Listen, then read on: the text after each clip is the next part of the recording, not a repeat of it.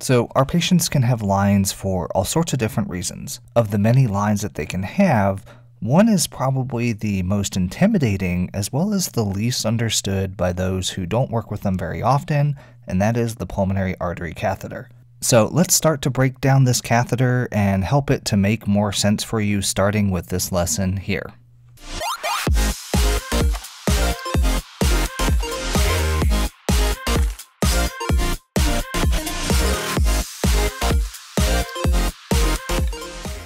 Alright you guys, welcome back to another video lesson from ICU Advantage. My name is Eddie Watson, and my goal is to give you guys the confidence to succeed in the ICU by making these complex critical care subjects easy to understand. I truly hope that I'm able to do just that, and if I am, I do invite you to subscribe to the channel down below. When you do, make sure you hit that bell icon and select all notifications so you never miss out when I release a new lesson.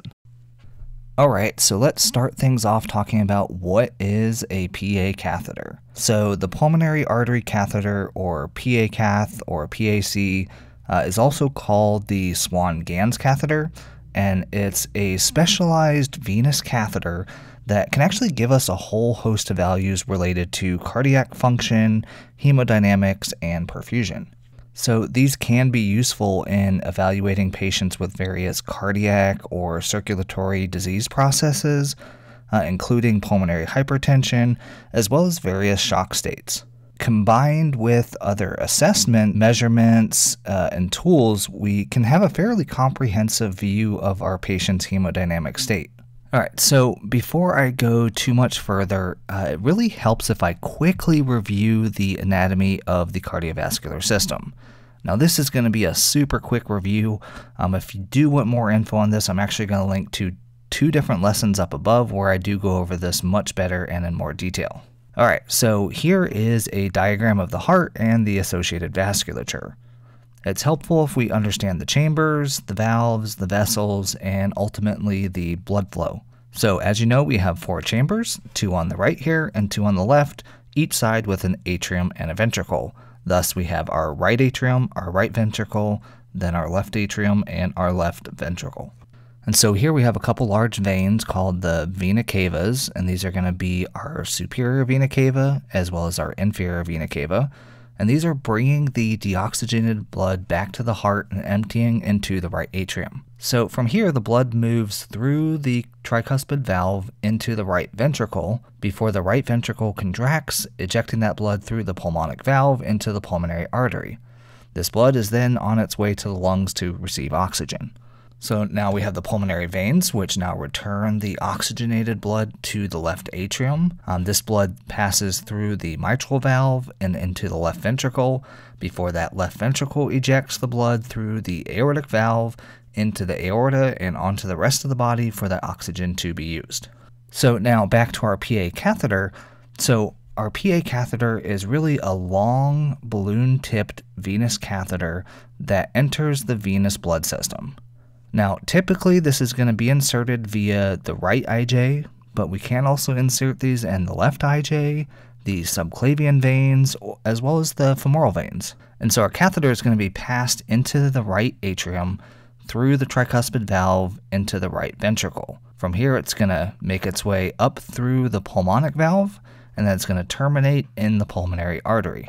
The location and position of the catheter along this path really allows us an opportunity to sample or measure the blood at various points, which gives us many measurements and information related to the patient's hemodynamic state. I will be talking about these more in just a minute here. Alright, so now let's quickly talk about the anatomy of our PA catheter and the associated measurements and the values that were afforded with its use. So let me actually preface this section by saying that I'm going to be covering the very basics of a pulmonary artery catheter, but in fact there are many different versions of this catheter that can provide additional measurements and additional information. I will briefly discuss some of them here, but certainly not all and not in depth. Alright, so here we have our pulmonary artery catheter from the hub outside the patient, as well as its entire length through the anatomy of the heart. Now, our basic pulmonary artery catheter has 4 lumens. We have the white port, and this is going to be something that we call the proximal infusion port. And so this is a vascular lumen that is the most proximal port, so it's usually around 31 centimeters from the very tip end of the catheter. And this is used to infuse fluids or medication and typically terminates in the vena cava or the right atrium. Next, we're going to have the blue port, and this is going to be our right atrial pressure. So this is again another vascular lumen, just slightly distal to the white port. So this one sits around 30 centimeters from the tip. And we typically transduce this port to get a continuous measure of our patient's right atrial pressure, which is what our CVP is used to represent. Now this is a true right atrial pressure, but it may also be reading the CVP depending on the position of the catheter. That said, the right atrial pressure, CVP, that these give us a measure of right-sided preload. So the preload of the right ventricle before it contracts. Now this is also the port that we can inject fluid to get a cardiac output measurement if we have a capable catheter, which I will discuss shortly. Alright, so our next lumen is going to be our yellow port, and this is going to be what we call the PA distal lumen. So again, another vascular lumen, but this is the most distal as it actually terminates at the very end of the pulmonary artery catheter inside the pulmonary artery. And so here we typically transduce this port as well to get a continuous measurement of our pulmonary artery pressure, as well as the opportunity to get a pulmonary artery occlusive pressure or a pulmonary artery wedge pressure, which I will talk about in the future.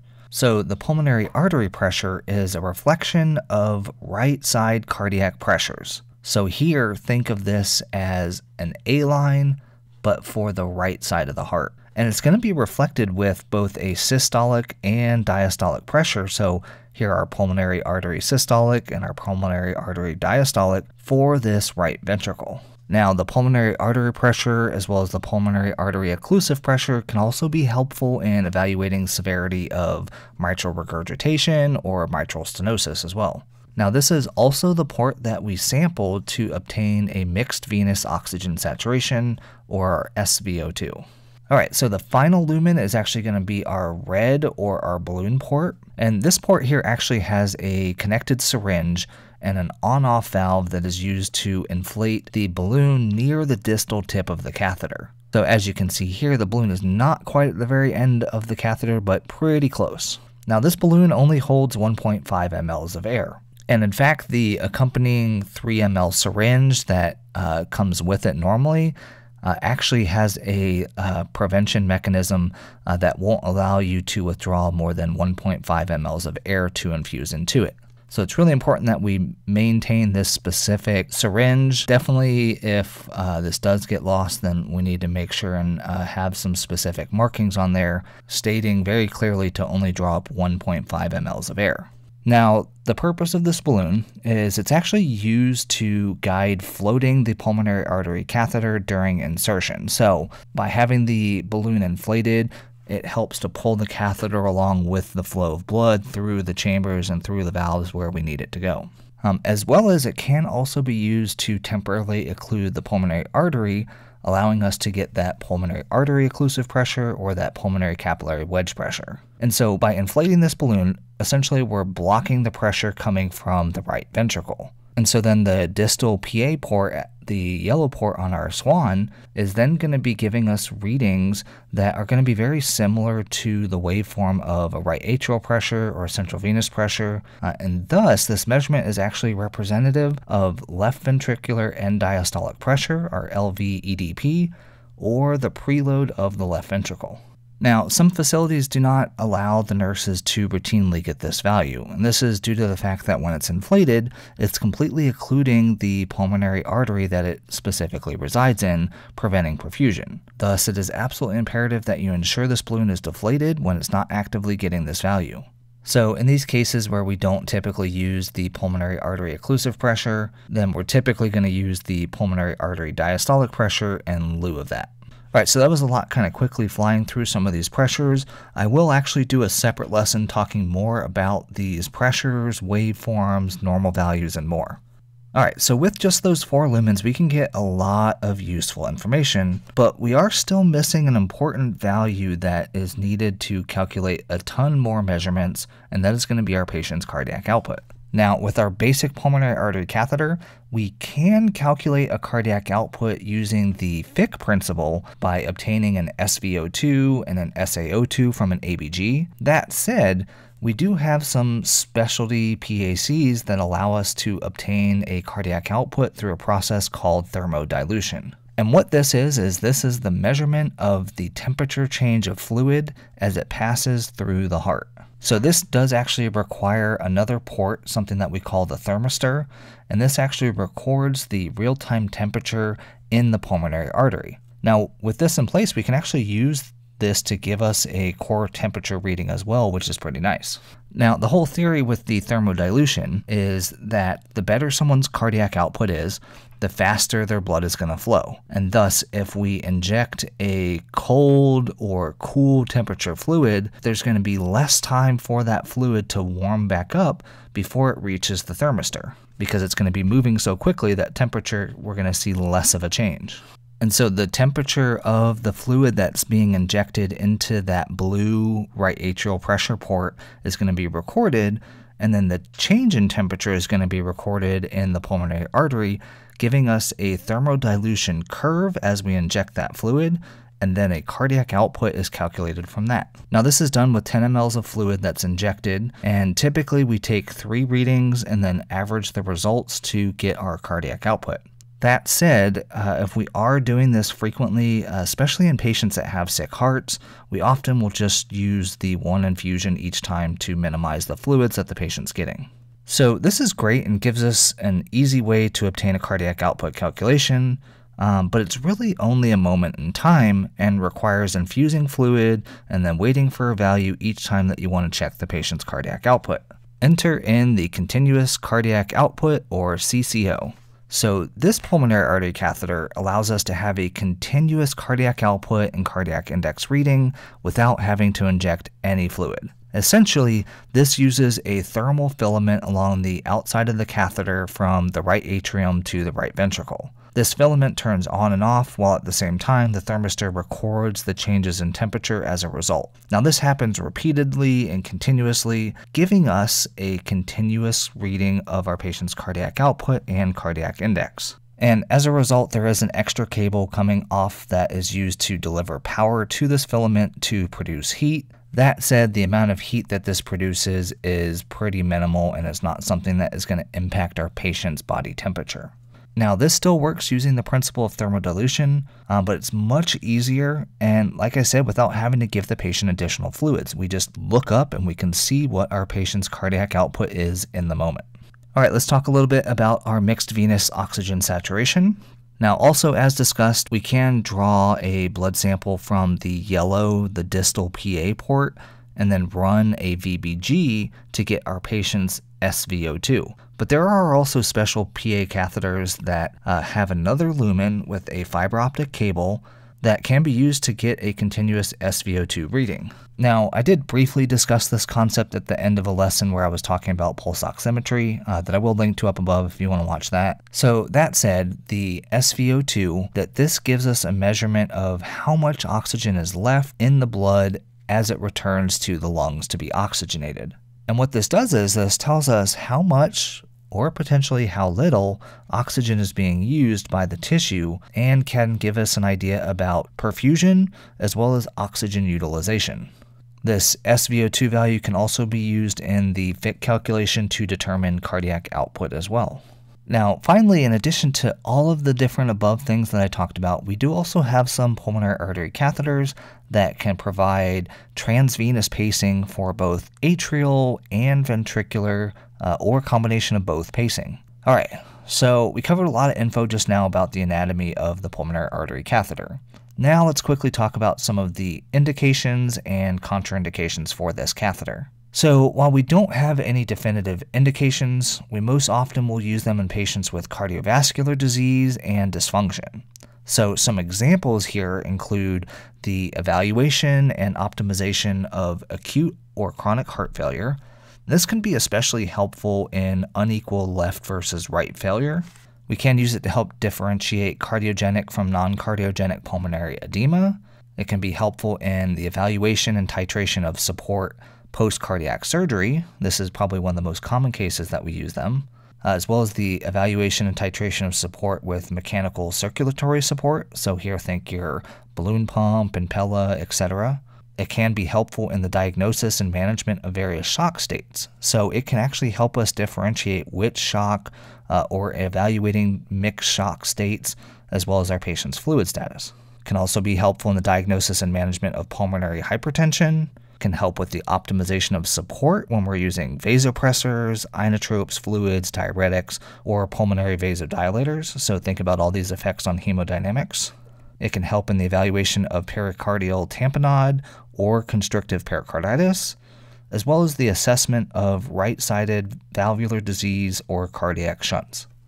Now, some potential contraindications include things like severe coagulopathies and thrombocytopenia, and this is going to be due to the bleeding risk of insertion. Not a definitive contraindication, but certainly something to be careful with is going to be patients that have a left bundle branch block. The insertion of the pulmonary artery catheter may lead to a transient right-sided bundle branch block, which if they already have a left in place could lead to a complete heart block. If patients have transvenous placing leads already in place, especially for patients that are actively being paced and dependent on these pacers, that this may not be a good idea to insert a pulmonary artery catheter at this point.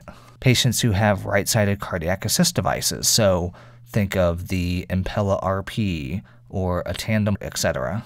If the patient has tricuspid or pulmonic valve repair or replacement, often these post-valve patients are not going to have a pulmonary artery catheter post-op. Also, patients that have severe tricuspid valve or pulmonic valve disease, such as TR or PR, we don't want to use one of these in patients who have endocarditis, as well as infection and sepsis, and also patients who have right-sided tumors or blood clots. So ultimately, at the end of the day, we have to evaluate whether or not having a pulmonary artery catheter in place will change our evaluation and management of this patient. If not, then a pulmonary artery catheter really shouldn't be used. Alright, so that was a lot of information talking about the basics of the pulmonary artery catheter. Hopefully this helps to make this make a little bit more sense for you guys, so that you can understand some of the different parts and then why it is that we have it and what they're doing for us. This is just the first lesson in a series of lessons where I'm going to be talking about this catheter, so make sure and stay tuned for future lessons. So I hope that you guys found this information useful. If you did, please leave me a like on the video down below. It really helps YouTube know to show this video to other people out there, as well as leave me a comment down below. I love reading the comments that you guys leave, and I try to respond to as many people as I can. Make sure you subscribe to this channel if you haven't already, and a special shout out to the awesome YouTube and Patreon members out there. The support that you're willing to show me and this channel is truly appreciated, so thank you guys so very much. If you'd be interested in showing additional support for this channel, you can find links to both the YouTube and Patreon membership down below. Head on over there and check out some of the perks that you guys get for doing just that, as well as check out some of the links to other nursing gear, as well as some awesome t-shirt designs I have down there as well. Make sure you guys stay tuned for the next lesson that I release. Otherwise, in the meantime, here's a couple awesome lessons I'm going to link to right here. As always, thank you guys so much for watching. Have a great day.